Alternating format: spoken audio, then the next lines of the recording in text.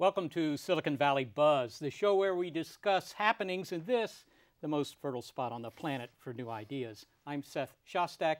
Our producer is Janet Wu. So, how's the job market working for you?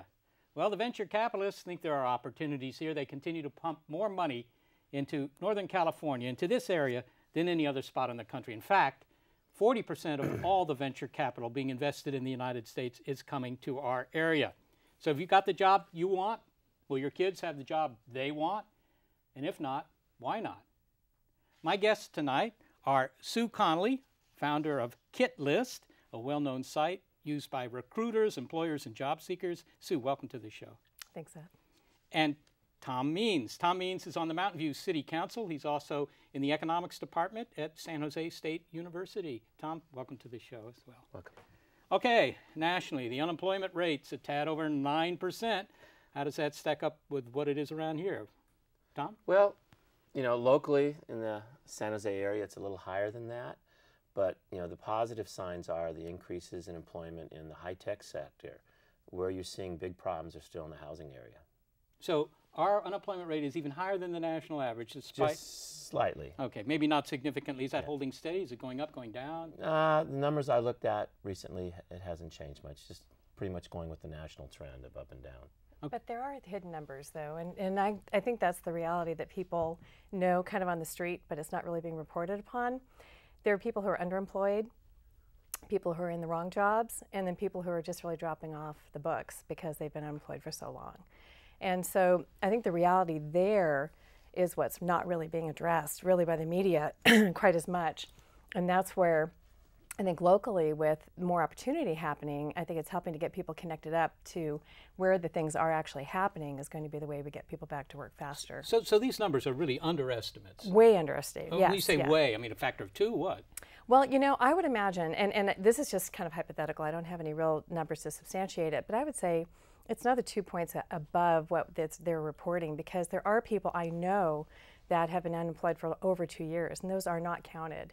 I know plenty of people who are working in jobs that are part-timers, that it's not even full-time work. They're being paid a fraction, not even a quarter of what they're used to being paid. There are people that I know that are ready to lose their homes even though they're kind of semi-employed. So the reality is actually grimmer in some respects, but then the upside is actually more optimistic too. It sounds like there's a great deal of underemployment as much as unemployment. Yeah, I mean, again, unemployment just measures those looking for work that haven't found work. And so, as Sue said, some people drop out. This was a pretty deep recession. And so you have people that stop, and then as things start to improve, they come into the labor market and actively seeking work, but then they count as unemployed since they're not working at this point. And then you have those that are underemployed by, you know, I took a job doing something else. You know, I was an engineer, but now I'm doing something at a lower pay and so forth. So there is a lot of that. The BEA does report kind of a measure of that sometimes, of this, how many people are really unemployed, that, you know, including some of the stuff she just mentioned, and it is a lot higher. But they haven't done that for a long time, so it's hard to compare with other presidents and saying, or other administrations say, you're the worst. This one's high. Yeah. Well, let me ask you this. I mean, this is the Silicon Valley. When I read the local papers, they're all drumming up enthusiasm for our economy. When I get on Highway 101, I see more traffic than I did 2 years ago. That to me is a good barometer of the state of economic activity. Yeah, exactly. And so why is it that we're stuck with you know, the national average unemployment? What industries are hiring, are not hiring? Because it sounds like whatever the high-tech industries are doing is not enough for the Valley. Well, I mean, look, you know, you mentioned I'm on the Mountain View City Council. Google is expanding. They are still hiring. Facebook is going to be hiring, and some of the other high-tech areas are hiring lots of people. But again, that's for kind of, you know, white-collar, college, graduate school type degrees. But if you look at how much housing we're building in our city, it's not enough. And a lot of permits and things we approved 2 years ago, projects are done. They're not happening. So what fraction of the Valley is involved in the high-tech business, roughly? You know, I don't know the exact difference on that, proportion on that, but again, you know, there are all kinds of different labor markets out there. But you know, let's take for example manufacturing. Done. You know, I mean, and people that, you know, a few weeks ago, Gavin Newsom said we want to bring manufacturing back to California. I don't think that's realistic. Yeah. Yeah, I'm not going to bring those back. Now, Sue, you run a website. Am I correctly? It's called KITList. So tell me about KITList. Well, it's my keep in touch list, and it's kitlist.org. And it's very simply a job email list. So people sign up for it free of charge, and they get job emails coming to them, and they reply to jobs for which they're most qualified. And employers and recruiters use it to be able to reach different people that they'd get, excuse me, in other markets. And the KITList is primarily in the Silicon Valley, so it's kind of like the inside scoop on where to get some professionals. I'm looking for a job. I go to KITList. KIT stands for Keep in Touch. Keep in touch. Keep in touch. Now, so what do? Do I send an email to KITList and say, or put it on the site, post it somehow, and say, look, I'm looking for a job in the tech sector, and I can do this, that, and the other, and I have experience programming C++, whatever it is. Is that what happens? No, it's so bare bones. I mean, we use Yahoo Groups to deliver the emails free. So what happens is employers and recruiters post the jobs, and it goes directly to people's inboxes. And then the job title is in the subject line, and if it's something that's of interest for you, or if you think it might be good for a friend of yours, you'd forward it on. It's as simple as that, and you just reply to the jobs that fit you. There was an AP story recently in which they talked about the hot job prospects nationwide, not restricted to California, certainly not the Silicon Valley. And the top 5 were accountant, IT professional, massage professional, there's the rub, caregivers for seniors, and social media strategist. Right. I got it right there. How does that square with what you're seeing on KITList? I definitely see that with social media becoming something that is getting more mature. I actually do marketing myself, and social media is really becoming a more legitimate tool for B2B and B2C. So there aren't a lot of people who are expert in it, and I think that in this valley are a lot of marketing people who are very, very talented, and they're learning now to try to pick up these new skills because this is the area of expertise you need to pick up. Tom, you're in direct contact with the young people down at San Jose State. Right. A lot of them taking economics. Can they get jobs? What field should they be studying at San Jose State to have the best chance of a satisfying and gratifying and lucrative job? Well, I'm always going to recommend economics because I think it's a good tool building major in terms of thinking and solving problems. But, obviously you look at where the market's going. You've got the tech sector, so computer skills and IT type skills are important. Business skills are important, and then you see, I forgot the other one you mentioned there, social networking and things like that. All those things are important because that's, it's hard to predict where the market's going to go, but that seems to be where things are going right now. And so, I tell students, to get good training and good skills. That once you go out into business, you will learn on the job. But come prepared, know how to make good decisions. But what about? I mean, my advice would always have been, at least learn how to read and write. I mean, study English. Yeah. Be good at writing because no matter what area you go into, that. I mean, is that still true? Or is that not true? If you don't, if you don't have IT skills, I mean, that can be an issue. I mean, I have, in our programs we have lots of, foreign students coming in and they want to work here, and their husbands or spouses are working here, and we have to worry about sometimes those types of communication skills, and sometimes that's an issue. I teach a lot of statistics and high-level econometrics, and I make my students write reports because I said at some point, if you want to move up and be a manager, you're going to have to communicate with the people under you, and you want to make sure you do it competently. Well, we actually have a couple of roll-ins, as they're called, videos here from young people who have been looking for jobs here in the Silicon Valley, and in fact have taken jobs as interns. So let's take a look at them because I think that they bring up some interesting points about young people looking for jobs. Okay.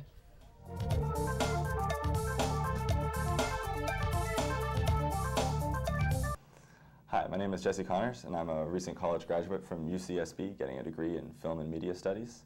I've been looking for a job for about a year now, sending in resumes and occasionally getting an interview, but largely the only thing that's been available to me has been unpaid internships. It really feels like there's so many people vying for these jobs, that there's so many people without skills that employers just want to hire people at no pay because they can. And as a result, I really feel that the job options are limited.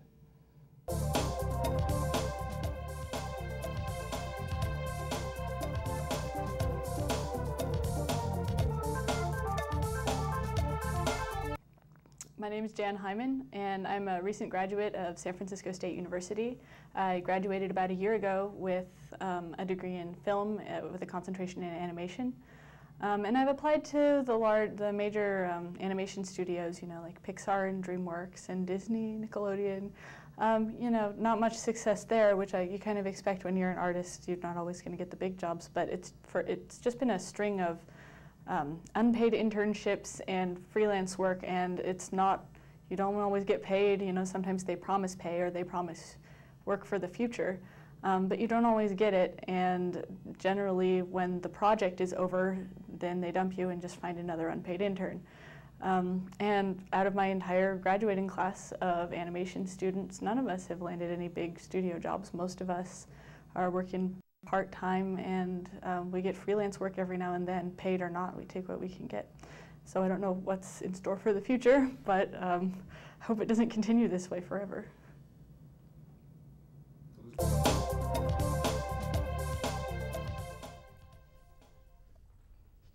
Well, several interesting things there. To begin with, these were young people who were interested in jobs in the media. Mm-hmm. And of course, the media is a bit of a glamour industry, and consequently there's a lot of competition, of course, for jobs there. Do you see any action in that field, in the media field? Well, I wouldn't talk to media particularly, but I think that kind of the challenge for students is you come out, you've got a lot of knowledge, but not a lot of expertise yet, and you really don't have a network yet. And I think that really the key for anyone, regardless of age, is not just sending out 1,000 resumes, because that's an easy thing to do right now, but to really find where the personal linkage is.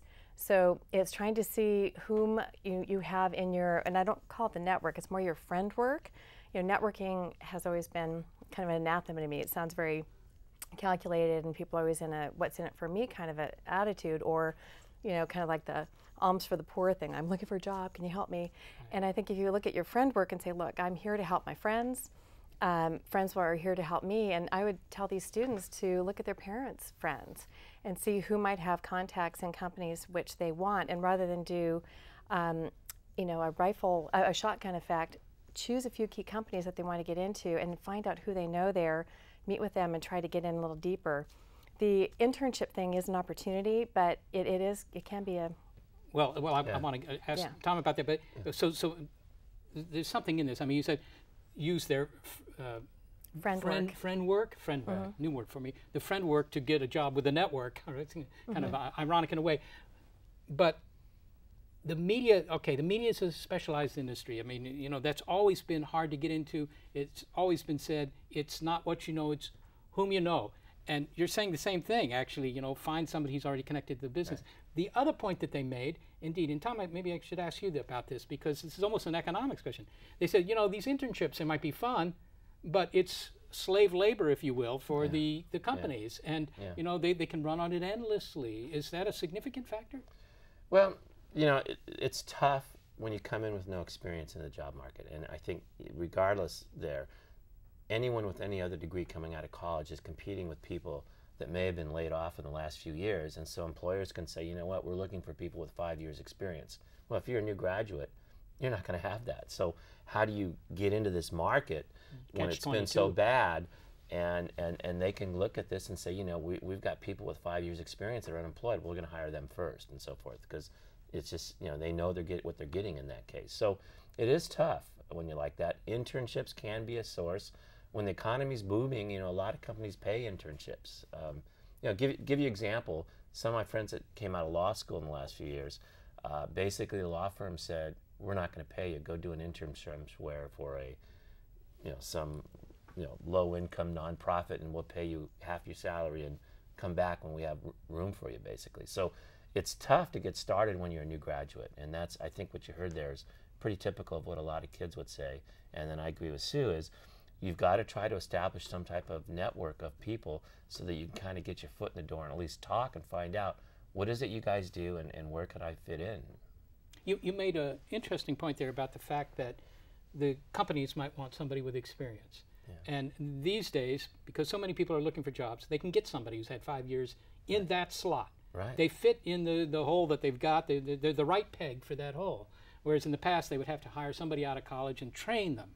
Okay, so that sounds to me like the jobs may be sliding down the scale. In other words, jobs that were formerly taken by 22-year-old college grads are now being taken by 28-year-old kids that are people who have had some experience. It could be because they had jobs and then they got laid off, Right. and this was a very serious recession. So there are a lot of people with skill levels out there that are going to have to come back into the marketplace.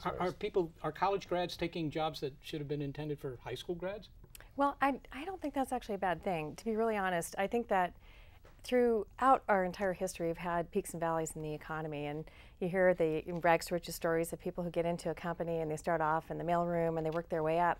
I really think that getting in somewhere and establishing a reputation as someone who's willing to work hard, really give it their best, and be ethical, I think that does have its some reward. People do move as a result of that. You know, conversely, older people or even people who are very senior aren't getting jobs for which they're overqualified because companies are afraid to hire them, even though they're getting more than their money's worth. So I think everyone's facing a real challenge right now, and it's just looking and saying, how can you be creative about getting in to a company or making some contacts where people will know who you are as a person and then be willing to vouch for you. So it's... Well, that's the other extreme where you have now the seniors, say 50 to 60, I'm saying senior job experience, they get laid off, and then that's another tough area because now when you come back, you know, they think, well, this guy's going to want too much money, so I can't hire him, and would he be willing to take a cut in pay because this is the level. So there's kind of those two extremes there that I think are real difficult sometimes. This is like the Wayback Machine. It sounds like we're going back to the 1920s or something like that. I mean, everybody starts at the bottom. Yeah, I mean, that's the problem sometimes when you have these severe recessions is how do you kind of restart the labor market? I have to ask you the obvious question. Are we getting out of that recession? You're an economist. Are we getting out? Again, you know, when people talk about this, they'll say, well, when we've had a very deep recession, we have very quick growth. And that's true for the previous recessions. It's not happening now.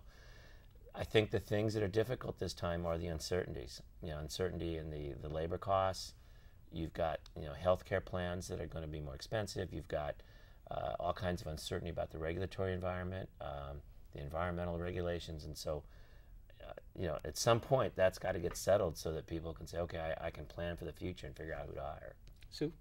Well, I think what's really important here too is to look and say that it's reinventing ourselves. I think that when you look at people who actually are doing careers in what they studied initially in school, in undergrad or graduate school, many times the path is kind of multi-path, and you have to look and say that in some cases there are other alternative things, like if right now filmmaking is really a tighter market, you look at other things that are similar to it that you can still keep building the skills. It could be in corporate events and doing videos and things like that. You look and say, where is the best opportunity for my skill sets as closest to my avocation and my passion as possible, and keep working it, and then you gradually get back on track. Or you might find that that other track is something you love entirely. And really, when you look at anyone's career path, I tended to be in the same career my entire short career since I graduated from high school a year ago. But but many people, they say you're going to have 6 different careers. So I think what we all need to look at is to have fun with the idea of reinvention. To also look to have that constant thirst for knowledge, because I'm finding that I'm hearing from employers that some people are highly skilled, highly technical, have advanced degrees, don't have it in the technical areas that are now in demand. So go back to school, keep learning, keep searching, and then try some things new. What about working for yourself? I mean, anybody do that? I'm a big advocate of that. Yeah, so. I mean, that can be a thing now too, because you may have to be more flexible and entrepreneurial in the labor market. Because, you know, obviously, you know, I work at a university that's pretty structured, and some jobs are like that where you can stay there a long time. But, you know, out here, technology changes. I mean, you think of here, we've had computers, hardware, software, biotech. There's a lot of different technological innovations, which mean people have to be flexible. Yeah, I think Mark Zuckerberg is a great role model for that. We're going to take a break. When we come back, I'd like to talk to you a little bit about the competitiveness, not just the Silicon Valley versus the rest of the country, but the country versus the rest of the world. We'll be right back. This is the Silicon Valley Buzz.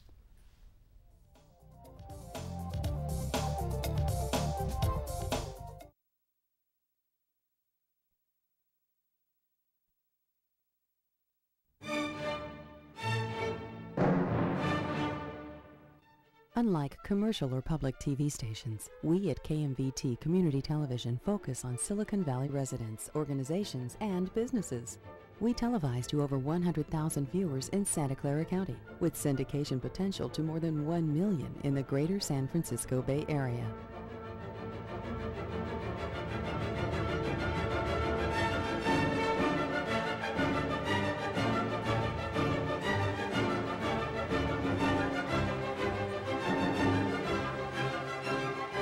We at KMVT connect Silicon Valley communities, empower people, and affect change. Do you?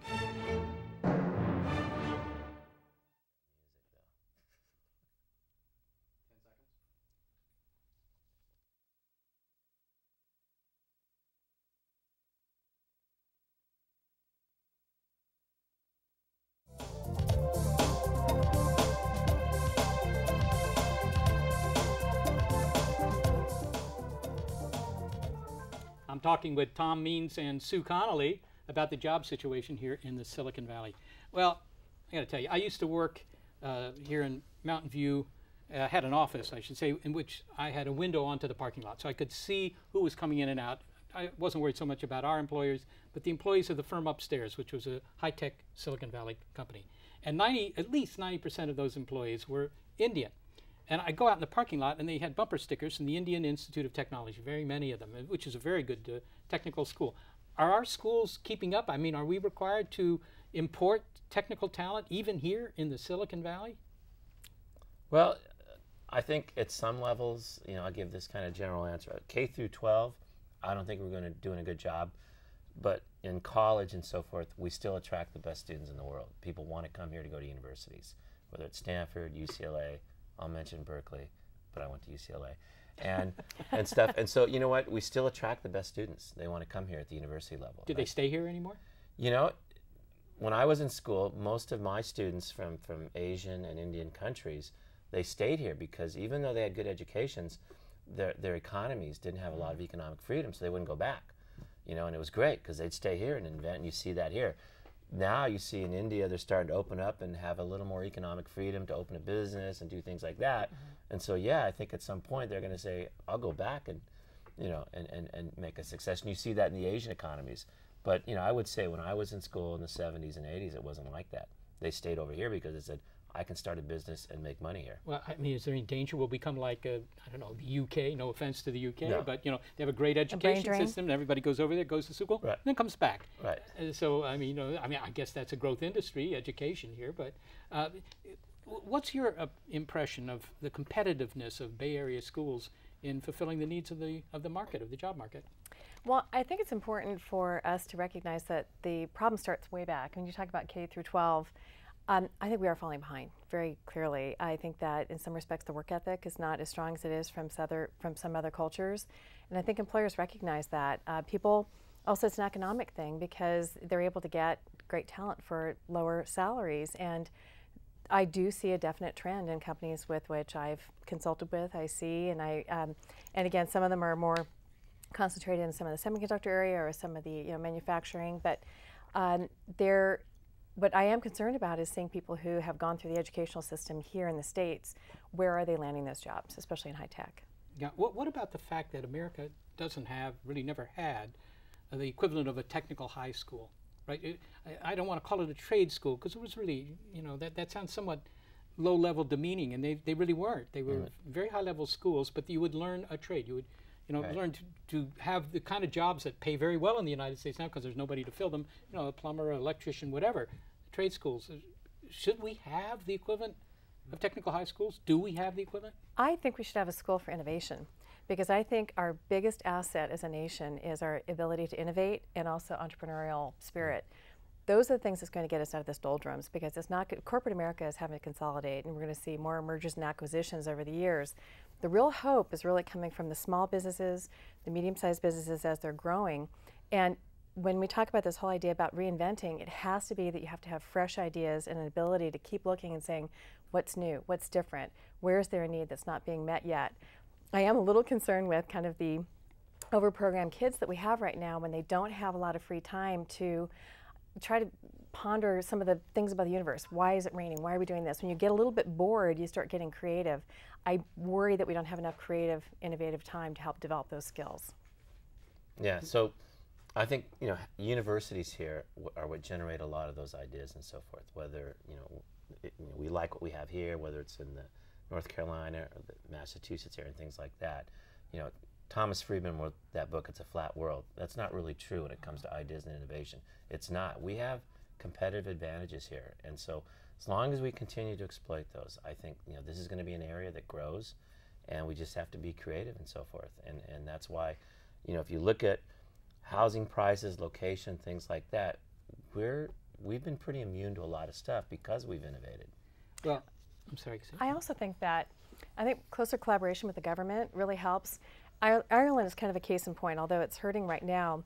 They invested 30 years ago in their educational system. They changed their tax structures. They really made it conducive to have companies come in and build and grow. And then about 20 years later, they ended up being one of the strongest economies in the EU. I think that we need to have a closer collaboration with the government to be able to say, we need to tighten some of these regulations so that we can, if you take a company and you go beyond 5 people, in California state, it's prohibitive to even start anything. I know a lot of people who are keeping things lean and mean.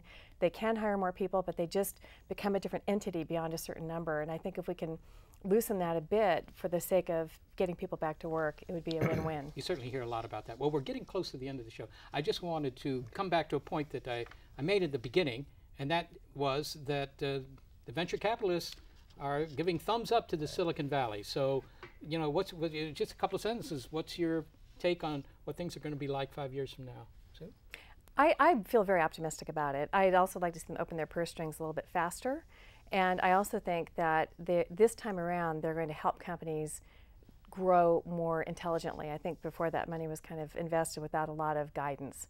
So I'm actually seeing that with some startups I'm working with, and they're working more hand in hand with the innovators to make sure there's some practical business. You're smiling. Are you smiling, Tom? Yeah, I mean, I'm positive. I mean, I think you see a lot of positive signs here. I mean, you know, I have relatives and family and friends that lives in other parts in California, and it's not doing as well.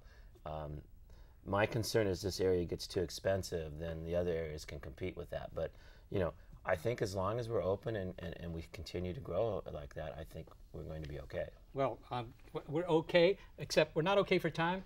I have to say goodbye to my guest, Sue Connelly. Tom Means, thank you very much for being with us. And thank you for being with us here on Silicon Valley Buzz. We'll look forward to seeing you next month.